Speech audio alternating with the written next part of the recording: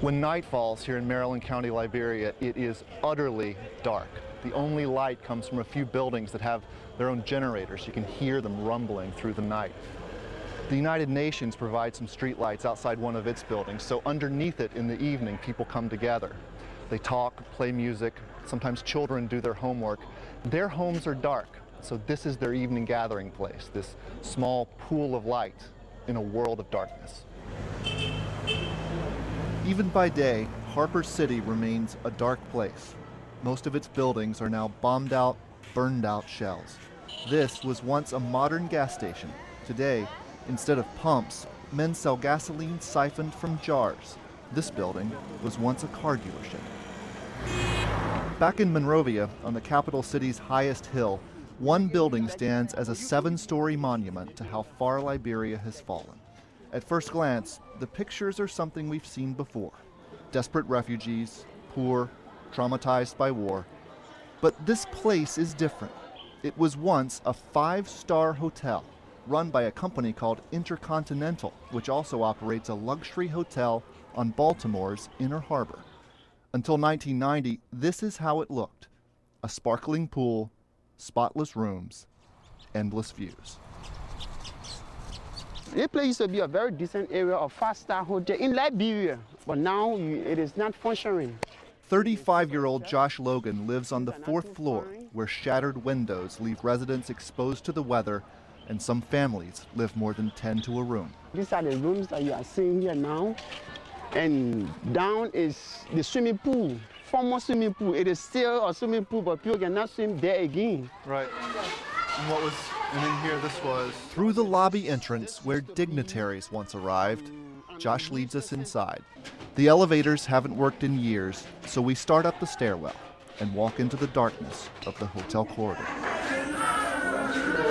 These were the hotel rooms. Real hotel rooms, yeah. 106.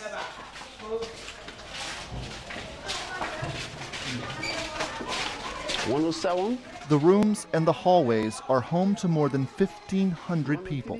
Some of the children have known no other home. A resident named Linda offered to show us inside her room, number 110. 110. In what was a hotel guest room, Linda has boarded up the broken windows and improvised a small bed. She's 27 and has lived here since war came to her village in the countryside. Why did you come here? Because I never had anywhere to go. That's what I came here for. And the only place I had rescue. So this is why I'm here. She lives without running water or electricity. In her bathroom, the toilet was looted in the war. It doesn't matter. The sewer doesn't work either. But for Linda, what's important is this room is safe. It offers shelter, and it is home. Just off the hotel's lobby, a scene that speaks to Liberia's desperation and determination. In what was once a grand reception area, children now study in a makeshift school, complete with desks and chalkboard. They want to be ready to work when normalcy finally returns. Our guide Josh attends the University of Liberia while he lives here, studying public administration and management. He says, though it's hard to believe, there's hope here. Yes, people have hope. You can't live without hope. A hopeless person go crazy.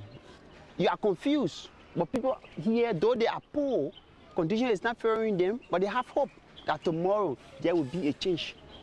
Tomorrow, condition will improve for them. It's not easy to get to Maryland County, Liberia. There are no direct flights from America, so we go by way of Brussels, Belgium. It takes us 2 full days just to get into the country, landing here, Liberia's capital, Monrovia, named for American President James Monroe, an early supporter of colonization.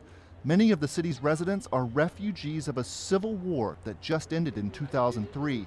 About 1 million people live here.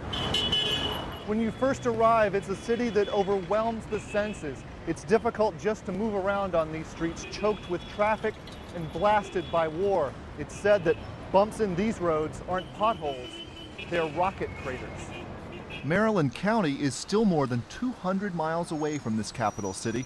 Back home, that trip would take a few hours, but Liberia's roads get even worse outside Monrovia. The war left them so dilapidated that it would take 2 hard days to drive to Maryland County. So our only option, hitch a ride on a cargo helicopter run by the United Nations. They're here keeping the peace as Liberia recovers from the fighting. Inside, it's not exactly first class, and it smells like bread. We're hauling food for peacekeeping troops in Maryland County.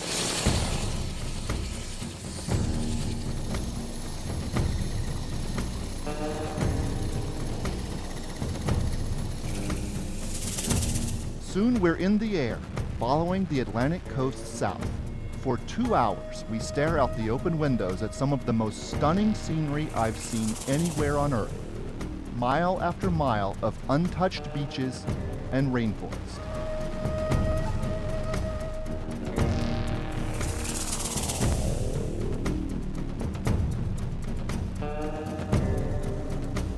As we descend, we calculate it's taken us 6 days to travel from Maryland to Maryland.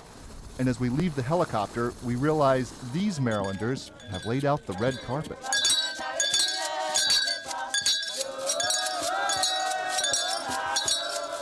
We didn't expect to be the center of attention, but here we are, receiving the keys to the city and being shown Liberia's trademark handshake, ending with a snap of the fingers.